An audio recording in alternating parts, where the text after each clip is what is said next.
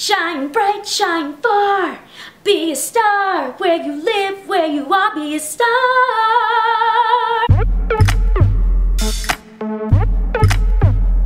Hey guys, it's Kristen, and today we're talking about Life Size 2, A Christmas Eve. So this is the sequel to the original Life Size movie that came out in 2000. That story was about a girl named Casey who was played by a young Lindsay Lohan who had just lost her mom, and she was just really struggling and kind of lost and, you know, couldn't connect with her friends or her dad or anyone. She was just very, like, angry and closed off. She buys a spell book to try to resurrect her mom and accidentally ends up bringing to life this Eve doll, kind of like a Barbie doll, played by Tyra Banks. And 18 years later, we're back with a sequel. Tyra Banks is reprising her role as Eve.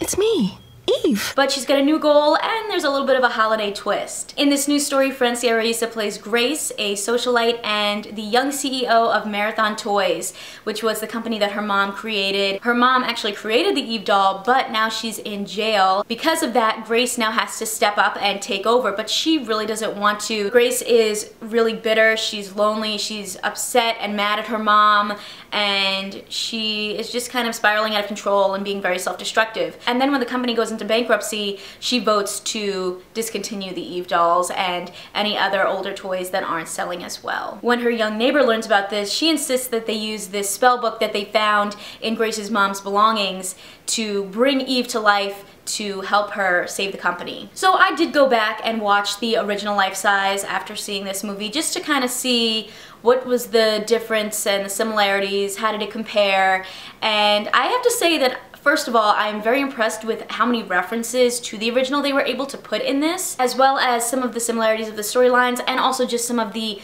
pop culture references in general that they included in this movie. The spell book is the same spell book. We actually learn that Lindsay Lohan's character Casey sent it to Grace's mom, and we see a throwback picture of Casey in the book. We meet Eve in a similar way to the original, where she wakes up in the bed of the person that she's gonna help. So in the original she woke up in Casey's bed, and in this one she woke up next to Grace. She also saves them from getting hit by a car in both movies. Of course, she has a passion for fashion, beauty, and eating butter. There's even a moment where they reference Grace's 100-watt smile, which was something that Casey's dad said to her in the original film. Eve kind of brings some fun into each girl's life to get them feeling more themselves. In the first movie she has a girls' night with Casey, and in this movie she has like this winter wonderland extravaganza fun with Grace because, you know, this is a Christmas movie. And of course Eve performs Be a Star, which is the iconic song from this film, but later on we even get a trap update. I don't know if we really needed that, but we got it regardless. Some other pop culture references in this movie: Lil Yachty makes a guest appearance, which was super random but kind of cool. And we even get to see Eve reference one of Tyra's most iconic, memeable moments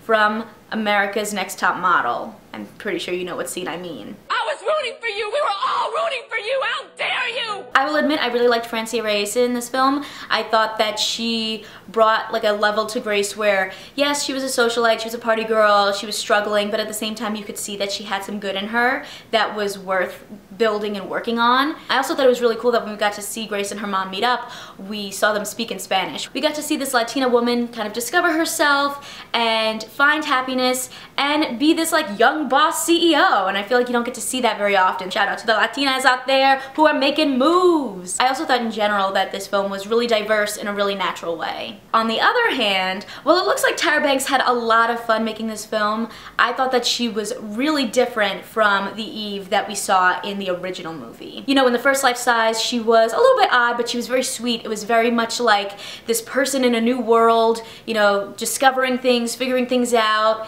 and you kind of get to see that like wide-eyed innocence, and I thought that she did a really, really great job in the original movie. In this film, I thought that she was just a little too wacky, a little too out there. I didn't think it really worked. It felt like we were watching a different Eve. It's time for you to go because I'm pretty sure you're crazy. Crazy for you, crazy girl! You know, when she first meets Grace, they spend way too long on this one-night stand joke that I just feel like didn't really land. I think that happened a lot in this film, where they tried to make things a little bit more adult to cater to the original audience who watched the the first film, and I think they didn't really need to do that. I think they could have made it a film that was like universally fun for everyone. I think them trying to make it a little bit more mature just kind of made it seem a little cheesy at times. In my opinion, the best scene was when we got to see the other Eves.